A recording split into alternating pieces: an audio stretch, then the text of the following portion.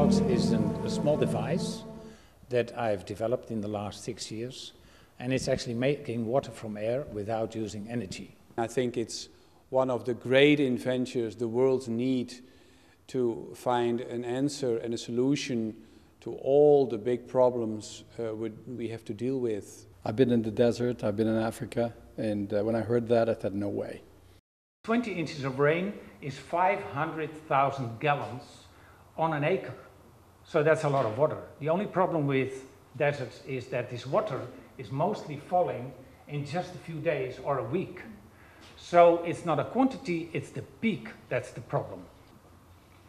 Once looking at that, I came to the conclusion, if I develop a device that's actually collecting that peak and dividing that over the year to this tree, then I'm able to plant trees in most areas of the world. So I started in 2003 with Waterboxx.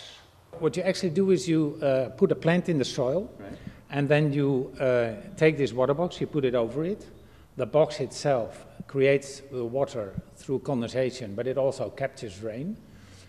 This water is stored within the box, and it's caught in a way that it cannot evaporate anymore. So actually you can catch a shower, but afterwards it cannot evaporate, so you have kind of a battery of water. Now this battery of water is dripped daily in very small quantities through a wick to the plant that's planted in the center of it.